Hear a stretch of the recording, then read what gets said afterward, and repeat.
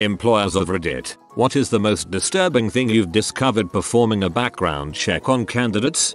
I interviewed a bunch of CSIS college seniors to become software development interns at a company I was a software development manager at. The plan was to hire interns for 20-ish hours a week, judge how good their skill was, and hire most all of them when they graduated. In about 4-5 months, I ended up hiring 8 interns, of which 5 or 6 we ended up converting to full-time after graduation. One guy I interviewed was older than the rest, about 26 when the rest were 21-23. He was super personable and did reasonably well on my development skills test. He sold himself really well and I was very enthusiastic about the interview and planned to offer him one of the positions. He pulled me aside after the interview and said he wanted to tell me something. It turns out he had spent 3 years in jail for dealing drugs. He further explained that he had been doing community service and court-mandated counseling for over 2 years and produced from his backpack a literal mountain of paperwork proving it. I told him I would consult HR. HR actually said they were fine with it.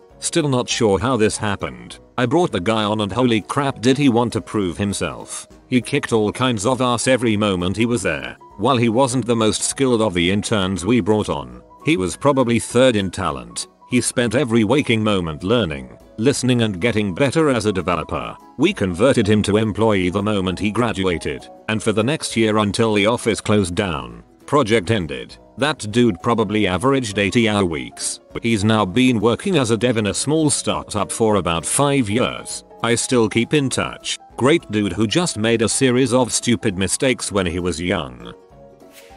I was working at a family fun center as the accountant. I did all the payroll and was listed as the contact person with the state for any employee questions. I get a call that went something like this. Ted, hi. My name is Ted and I'm calling to see if you employ Sally. Me, yes. She just started here last week. T, I'm Sally's parole officer. I wanted to check and see if she will be dealing with any children at her work. Me, yes. This is a family fun center that is full of kids. Is there a problem? TA, you need to send her home right now. She is not allowed to work anywhere with kids. Did you do a background check on her? Me, I'll check with HR but we normally do run a background check. I will contact her, but please send her home and do not let her return. Me, okay. Thank you. End of convo. I do a quick Google search and pull up her police record. Turns out she and her boyfriend had a kid together but were both addicted to drugs. To get the baby to stop crying they would put a bag over the baby's head and make it pass out. One night they left it over the baby's head too long and it stopped breathing. She did a few years in jail and had just recently been paroled. I lost it on our HR person because I found out he had stopped submitting background checks to the company we used even though we were still paying them the monthly fee.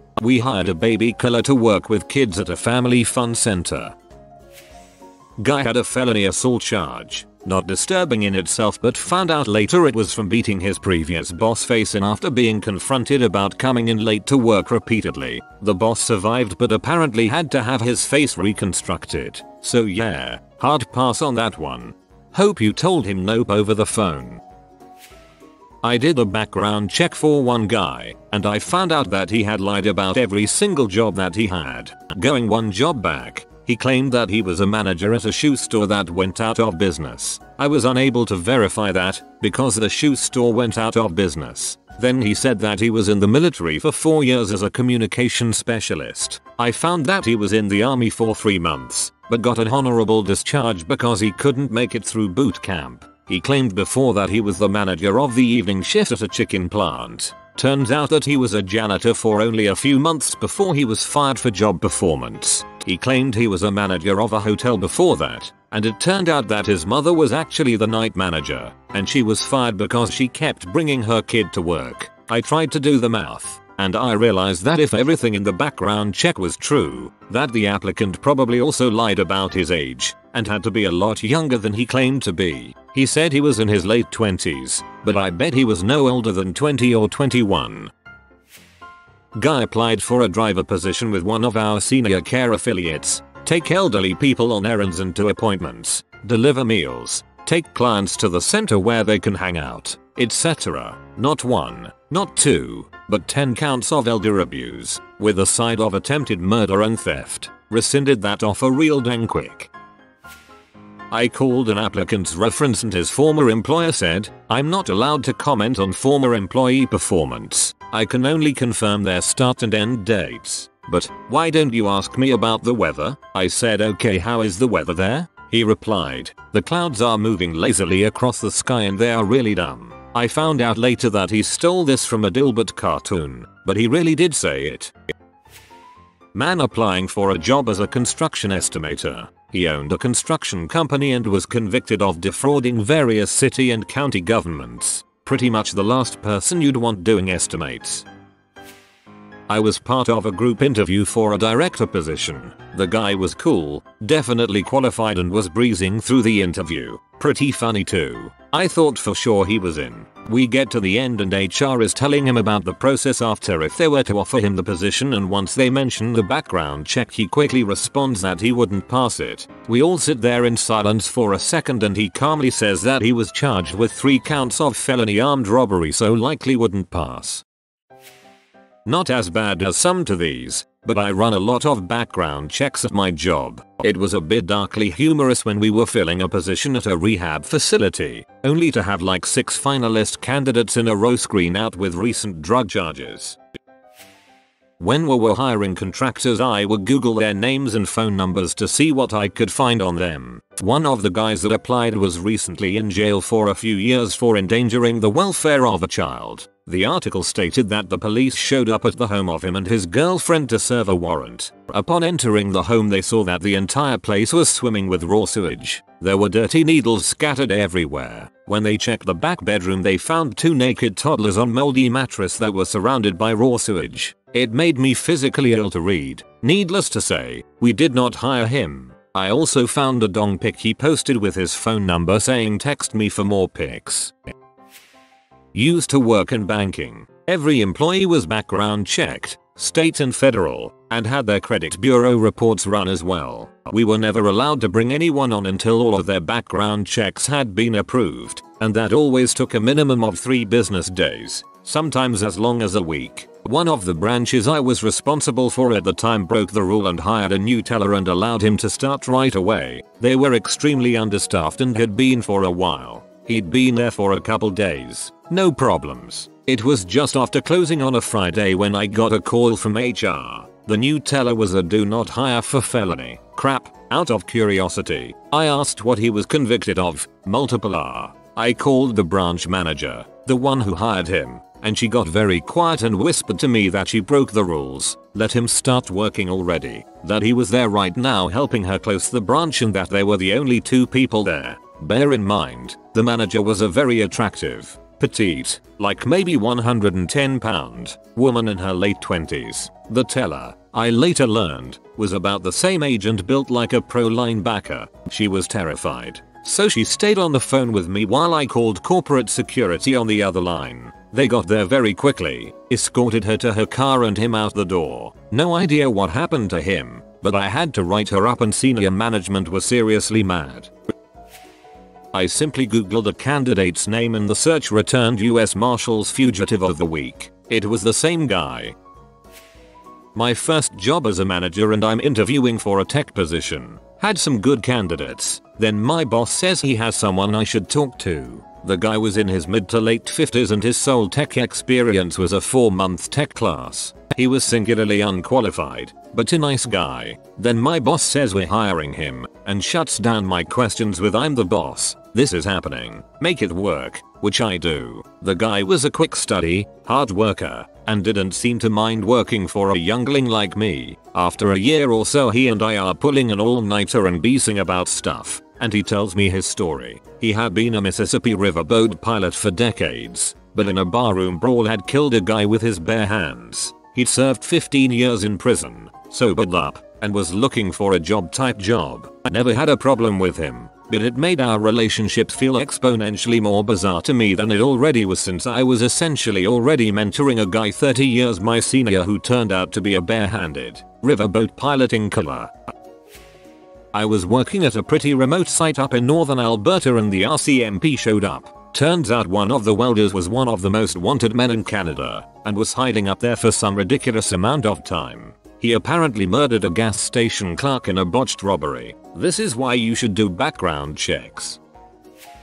We interviewed a young guy for a position, and I did the basic check with his former employers once they were shortlisted for the final interviews. All came in fine except one, where they asked to have a phone conversation about the candidate. I got a call from them wherein they explained that he'd actually been fired for repeatedly posting photos to the company Instagram and Twitter which contained hidden items that weren't meant to be in there. I pushed and pushed to find out exactly what they meant. And it turns out this person we were interviewing to manage our social media had been posting photos with his genitals hidden in the photos for months before his bosses had noticed. It's like Where's Waldo? Only where's Willy? We had a guy include a shirtless flexing portrait on his resume. He was applying for an engineering position. We still have no idea what that was for. Probably showing you his body at work.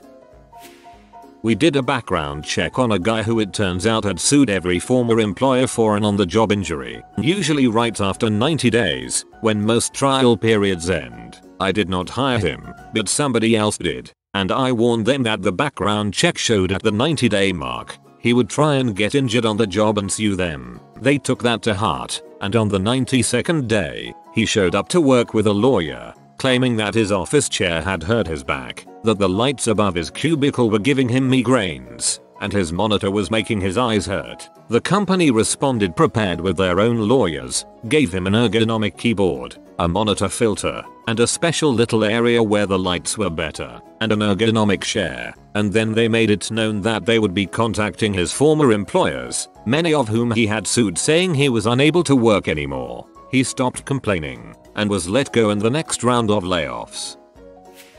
Years ago, I was hiring for a large call center project. We were using a background check vendor which provided instant results. We did it on the spot when an offer was made so we could just go ahead and knock out the new hire paperwork. The result came back that the guy sitting in front of me was supposed to be sitting in jail at that moment. The punchline? It turned out that the guy sitting in front of me was not the real perp. His uncle had stolen his identity and had no id on him when he was arrested. He was close enough in age to his nephew that he could pass just by giving the nephew's name, birth date, and SSN. Neither had been in the system before this. A fingerprint check eventually cleared things up. Keep in mind, this was about 10-11 years ago. It would be harder for this to happen today.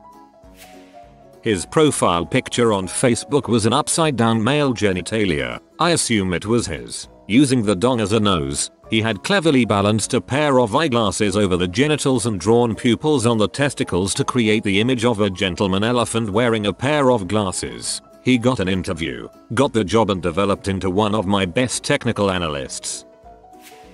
My wife interviewed a candidate for a manufacturing job. She proceeded with background check and the FBI showed up within 20 minutes of her search. Wanted her to pretend to hire him and have the dude come in so they could arrest him. She said, no. I do background checks so we don't have a shootout in the parking lot. FBI arrest guy that afternoon at the address he put on his application. FBI could not tell my wife what the guy did, only that he was extremely dangerous and wanted under a closed eyes only file. It was the first time I'd ever done all of the interview process myself where I worked. One man came in, said everything I wanted to hear, mentioned enthusiastically how he had worked with my boss beforehand also, so I phoned my boss to ask about him. He had been fired only a few months previous for aggression in the workplace towards the public and must have thought my boss had just forgotten. I used to work for a company that ran CV background credit checks for finance firms. These are some of the more interesting happenings. The phone number for a woman's previous employer was not for an office like she claimed but rather a mental hospital in her home country. A man with an undisclosed directorship and business bankruptcy. Not good as he was applying for a very senior role. A woman who was fired from more than one job for turning up drunk. Not a formal background check, just a Google search. Turns out the guy had dated the granddaughter of a book collector. The collector died and a few days later his home was broken into and a cache of rare books was stolen. Within a short period of time the guy was trying to sell these rare books to other collectors. The collectors quickly figured out what was going on and banded together to flood the internet with warnings not to buy from him and updates on their attempts to get law enforcement involved. Further digging by them revealed he was on a US offender list for child abuse and had recently served prison time for same. The guy was very charismatic and I had been ready to offer him a job. On his application he had said his last job, which covered the years he was in prison, was running a pizza parlor in Indonesia. I worked at a gym where after a few months a personal trainer was let go after things weren't working out very well for her. The gym supposedly did background checks before hiring employees, but after she was let go another employee found a news segment from a local news station that aired the previous year that mentioned this girl. Turns out she was arrested for following UPS trucks around Christmas time and stealing packages off people's front porches just months before she was hired. This wasn't just like a quick mention, either. It was a full-blown news segment that flashed her picture across the screen and included video footage from someone's home security camera catching her running up to the front porch, grabbing a package, and running back to her car. This obviously spread quickly around the gym staff, and she was referred to as the Grinch in any conversations where she came up.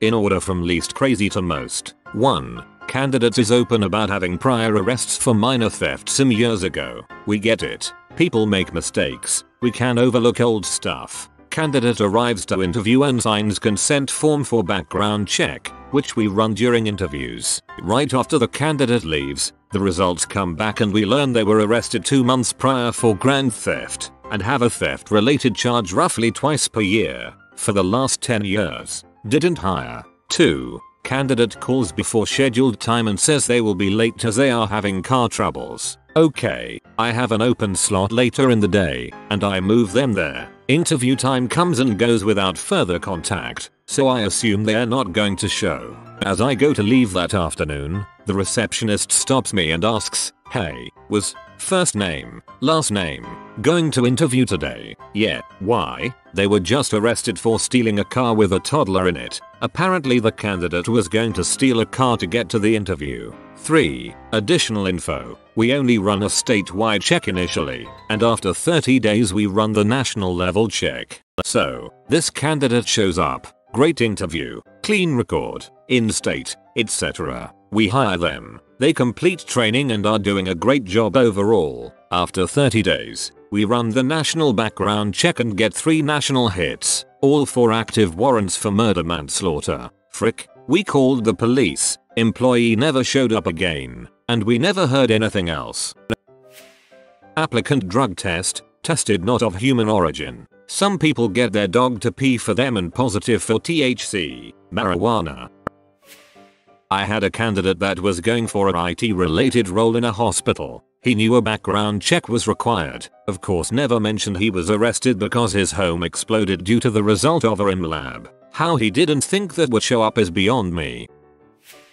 Mandatory not me but my mom. She used to work for Corrections Canada going over the meal plans and also helping inmates learn cooking skills while in prison to help them potentially get a job when they are released. She normally doesn't look at what the inmate had done to end up in prison, but one guy's letter made her curious. He was applying to get into some cooking classes and mentioned in his letter quite a few times about how he's a great and hard worker, aside from his family problems. So she got curious and googled him. Yeah, dude killed his wife and daughters. Family problems.